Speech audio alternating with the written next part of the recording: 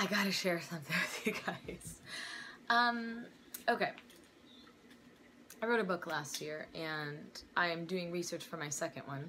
And last year, the book was for doctors. I train a lot of doctors. The second book is for the public and how to pick the right doctor. Okay? A lot of what's going on is the public has an expectation, and they're going into a physician, and they're not getting the answer they want. Let me give you an example. I had a new patient last Monday, and this patient says to me, well, I went to the surgeon and all he wanted to do was surgery. I don't want to do surgery. And I go, well, if you don't want to do surgery, you have to go to another doctor than a surgeon. It just doesn't, your approach doesn't make sense.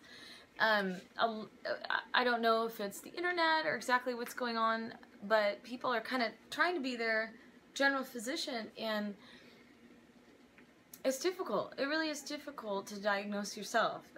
There's a joke and a saying that doctors are the worst patients, and that's because too much information can be a problem. Okay? The internet right now is just saturated with information, and most of it's geared towards selling you a product, and you're going to have to analyze for yourself what it is that you want so that you can see the right person. When I was doing research for the second book, I was researching the cost associated with people going to the wrong doctor.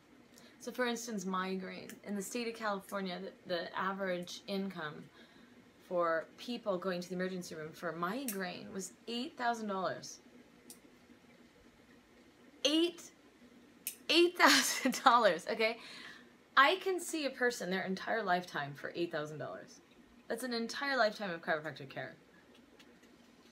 I mean, wow, $8,000. And I guarantee you, chiropractic is one of the most efficient therapies for migraines. So why that person went to the emergency room and didn't get checked out by a chiropractor, or didn't have a chiropractor already that they get checkups with, that might have even prevented the migraine from coming and never going to the emergency room. Which brings me to really the meat of this subject. The cost associated with not getting checkups is insane. So I'm pushing 37, and I live like I'm 18. Most of the day, about 10 hours a day, I'm doing extreme physical activity. I am really just amazed at how my abilities just to be able to surf and run and swim, and a lot of my son's friends and kids under 15 years old are struggling to do movement patterns and run and get into sports because of the weaknesses they have from perpetual sitting, postures, gaming, all sorts of things nowadays. So I've been adjusted since I was 2 years old. I had, maybe slacked a little bit in college, you know, money was tight as a student, and living on $800 a month was a challenge. So getting adjusted 4 times a year was what I felt like I could actually afford. Now that wasn't my priority, that was based on my income at the time. I meet people on a regular basis today that tell me they can't afford chiropractic care at all. And we have $800 cell phones, and we have $30,000 cars. And when I lived on $800 a month, you know, gas was under $1 a gallon, and you know, I understand times change, but so have priorities.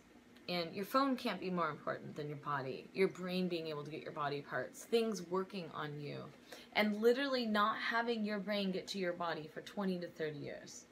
So the majority of my patients I see are in their 40s and 50s who've never been adjusted before, which means that they've had perpetual crookedness in between the brain and getting to all the body parts. Now, why is that important? Because it is expensive to be crooked, to put on miles, to be 50 years old and have been crooked the entire time, because you can't go backwards.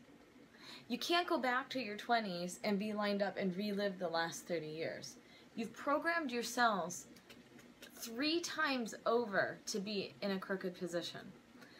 And then I'm sitting in front of the patient, and I don't want to give them the worst news ever. You're crooked forever. I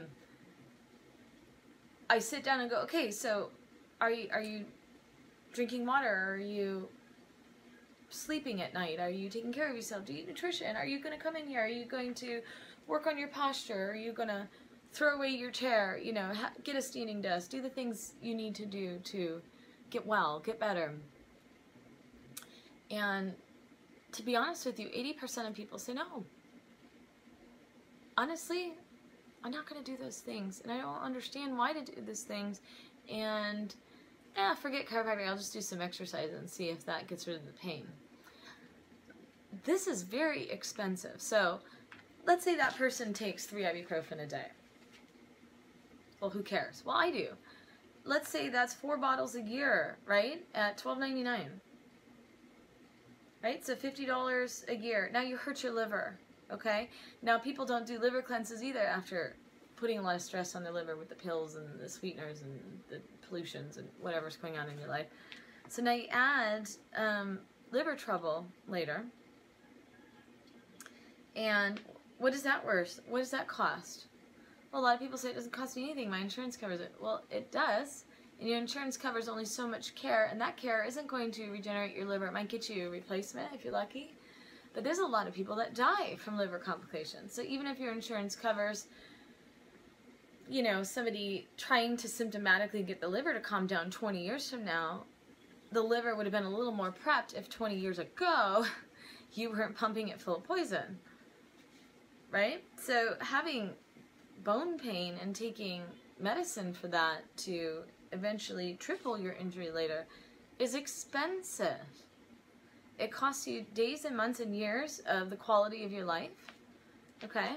So I actually recommend people who think that they don't have a budget or can afford health care, I tell them, go to hospice care, go to manor care, and just look at what it costs for someone to take care of you later when things all break down.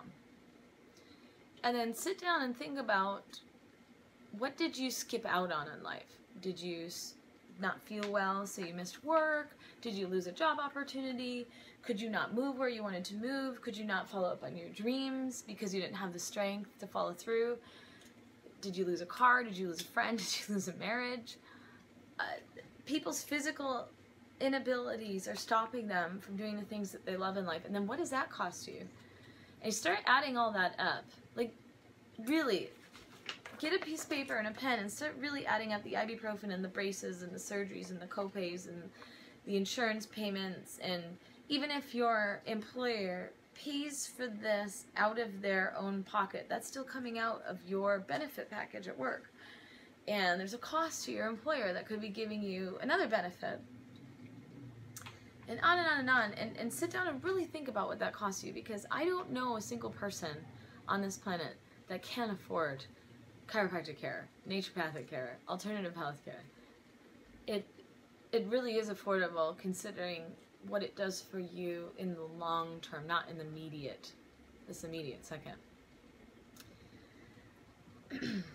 So when I sit down and I discuss this with patients, I tell them the story about one of the patients I severely respected. I had a guy who came in to me and told me, I have numbness in my hand, I don't have any health insurance, I don't even have a home, I live out of my car. And I want to know, what do I need to do to get this better? And I told him, well, minimum I need to see you once a week with a bunch of homework. Like, I'm going to give you an hour or so of rehabilitation exercises that you can do on your own that will be very cost effective for you. And he did it. And he got better. And he came in once a week. And he didn't miss an appointment. He fixed the numbness in his hand. He didn't need surgery. Didn't pay health insurance monthly, copay, deductible, co-insurance, surprise insurance. Because the patient that can't afford health care and has the insurance program and goes to the insurance billing and then the insurance doesn't pay and they end up getting frustrated and just quitting care, they're the ones that end up with surgery and the big bill and without the results. It's pretty profound. That system doesn't work anymore. Being early, being ahead, getting the care you need, making it a priority, that's really efficient. Actually, it's very cost effective. Patients that wait and are in serious pain end up seeing me daily. That is expensive. And I benefit financially from that, but I don't benefit in my long-range vision. And what does that mean? Well, the majority of my practice is a wellness practice. A lot of my patients are early.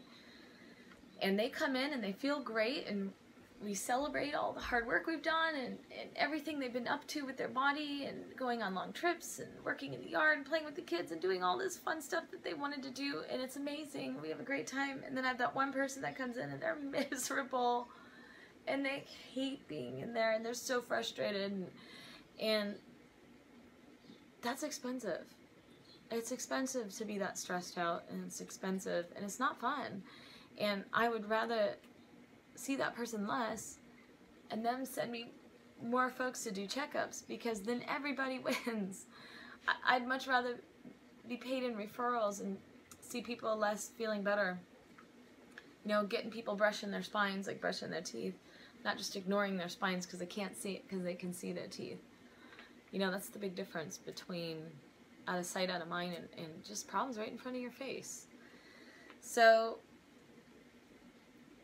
everyone can afford care. It's whether or not it's a priority. And I hope that I convinced you to make yourself a priority. And I want you to have a high quality life, and I want you to get out there, and I don't want you to quit doing your things. I want you to go out and do what you love to do. And it's amazing, and there's no reason why not to, because when you're lined up and you're strong and you're doing checkups and you're eating good and you're feeling good and you're not stressed out, life is good.